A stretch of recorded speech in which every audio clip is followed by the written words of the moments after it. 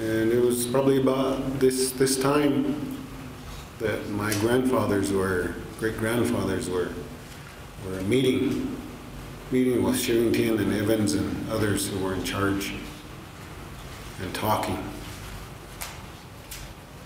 And, you know, we're doing the same thing right here, you know, and I hope it don't turn out the way it did back in 1864.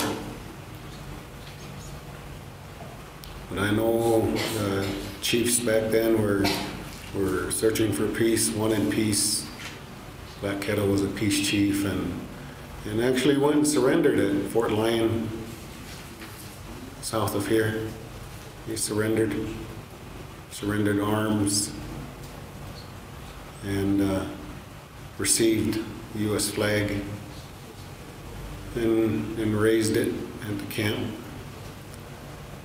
But they still were attacked. All the discussions, meetings the summer before, the surrender, the U.S. flag.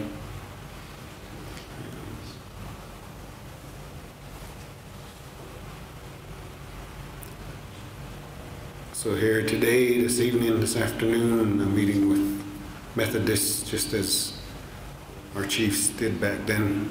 And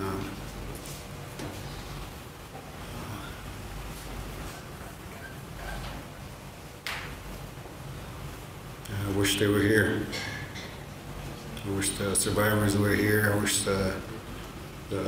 my grandfathers that heard the survivors were here to tell you the story.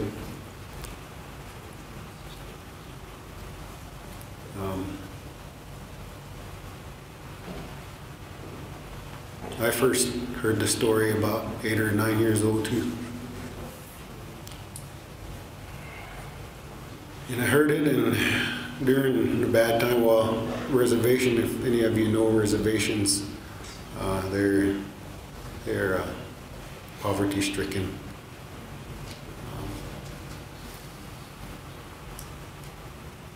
But I heard the story from my grandfather, who heard it from my great-grandfather, his father, directly. And,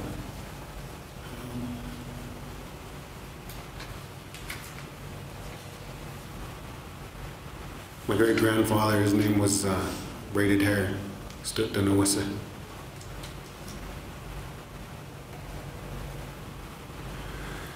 And he survived the massacre along with his wife.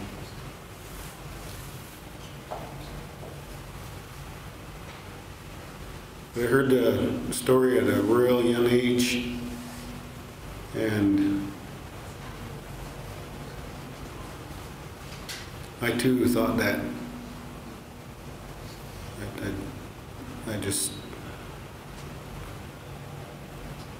I don't think I sat all the way through the stories.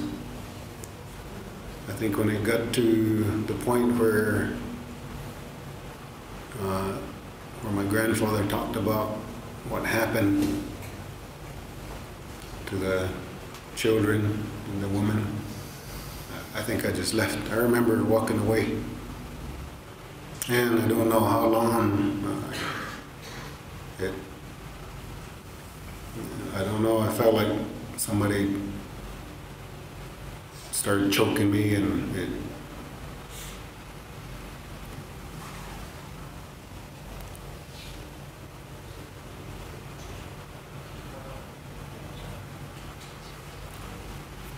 I don't know how long it lasted, but it felt like I couldn't breathe.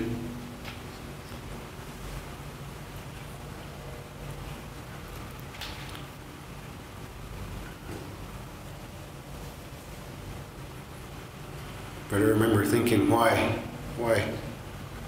And for the longest time, and up until a couple of years ago, you know, maybe just recently, I finally just let it go. You know, I can understand how anybody could do that to people.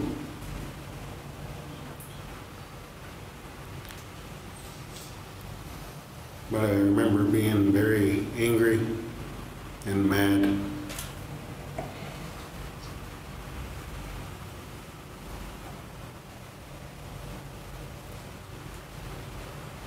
I heard about what happened to my grandfathers.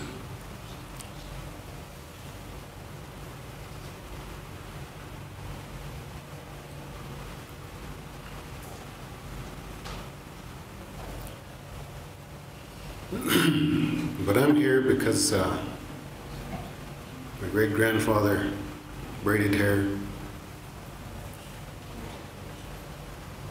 heard horses and guns, and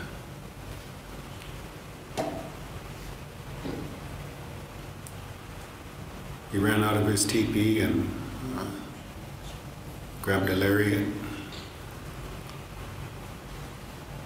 threw it out, and when the herd was running by, happened to catch a horse.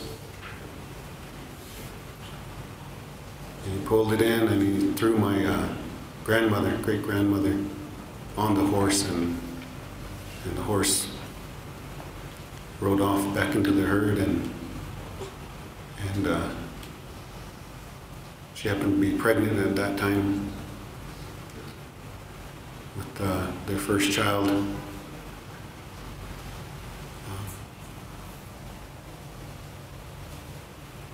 And he managed to get away somehow.